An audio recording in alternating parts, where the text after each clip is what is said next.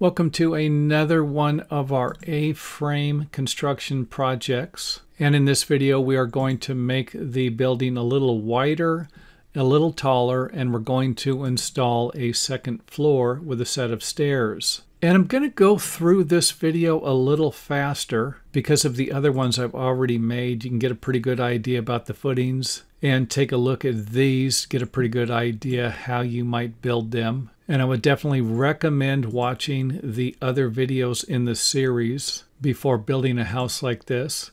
Keep in mind that this is only an example. You might need to contact structural engineers in your area and local building authorities before building a project like this. So we are going to have some footings in here. And I went ahead and put a 2x6. You could put a 2x8 piece of treated. I bolted it down to the footing and then put a 4x6 in here. And you can fasten this with building hardware or simply nail it to the joist and nail it to the sill plate. And these will be basically transferring the weight from the post above. You can build these differently. And of course might need to if you get a structural engineer involved in your project. And our midspan blocking for the joist. And of course the joist will be lapping over the beams. And the floor joist will be 16 inches on center. And pretty self-explanatory for a crawl space. And even though I don't have it drawn in this video, you might need to raise the building a little higher or lower the soil so that people can actually crawl underneath the house if that's required in your area. So I'm here and kind of showing you how the posts are going to be transferring the load from above. The post is going to sit on top of the floor sheathing and then transfer the weight down through the footing to the soil. Next up, let's go ahead and install our floor sheathing. Kind of pan out here, we have our posts. And you could always install these posts to where they're sitting directly on top of the concrete footing. I've done that plenty of times before. And in that situation, the post will go through the floor sheathing. So don't forget about that. Next up, let's go ahead and install our front and our back lower walls.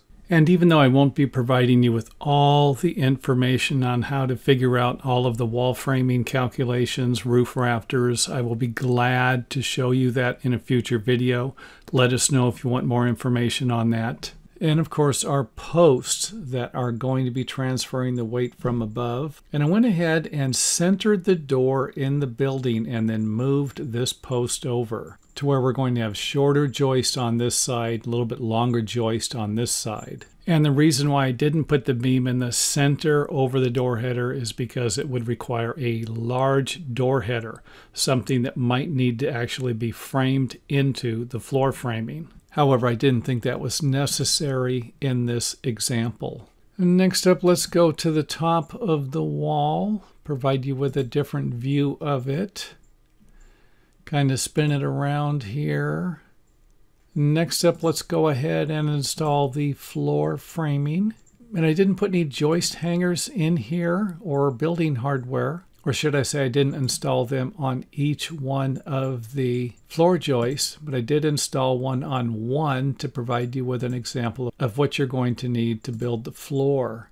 So we have our stairwell, our beams, and of course our beams are sitting on top of the posts where you can see it transferring down to the footings. Next up, let's go ahead and install the stair stringers. And I went ahead and lined the bottom of the stairway up with the posts here. Or you could say that I moved the posts to line them up with the bottom of the stairway.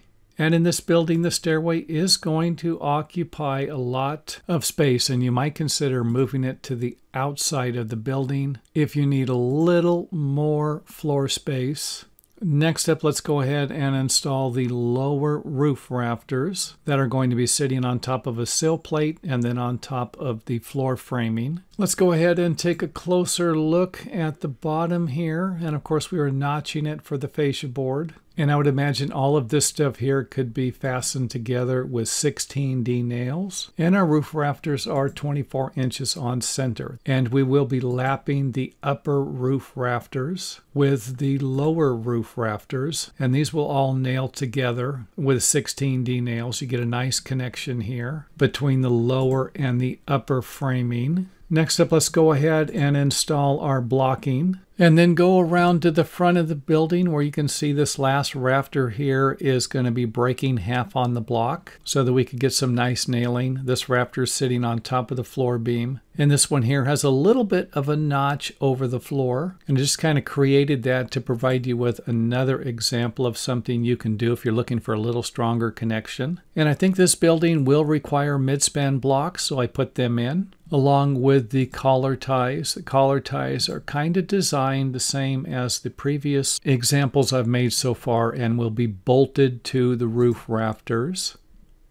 Next up, let's head to the top of the roof, the ridge. And if you remember, this design here is similar to the previous examples I've made for this video series. Let's go ahead and install our lookouts to support the fascia board. 32 inches on center, 32 inch on center spacing. Seems to be the norm for most construction projects. Starting to look like a house here. Next up, let's go ahead and install the front and back upper walls. These are going to be 2x6. I wasn't really happy with the height on this, even though I put quite a few boards in the center here. One's going to be underneath the ridge, and then we're going to have two more next to it. And of course, this will provide us with a nice solid structure here. And we are going to have rake windows here. I went ahead and installed some headers here, and I kind of notched it around here. This is something you don't see very often, but I just kind of took what we do with the roof rafter and kind of did the same thing with the window header here. And I made it 1.5 inches wide down here so that it lines up with the trimmer supporting it from below. And of course, the top of the roof, you can see here where I have one full-length stud going all the way to the top and a couple on each side. You just nail the heck out of them together to create almost a solid post. And again, you could always use a post here, and you could always get rid of the collar ties if you wanted to and install a ridge beam here. Next up, fascia board. We're going to go ahead and install the fascia board the same as we have in the previous examples, except for this one thing. You're going to need to connect these boards with an angle. I don't like to have a square cut there.